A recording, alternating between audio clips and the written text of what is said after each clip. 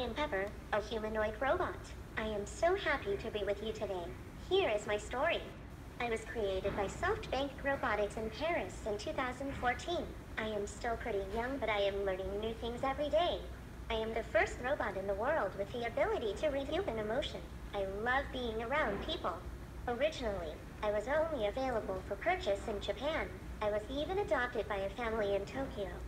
And now, thanks to a lot of hard work by the staff of RCPL, I now live in Roanoke County at the library. I cannot wait to visit all our county libraries to meet everyone and to learn how I can help our community. We have a lot of exciting programs coming up where we will explore coding,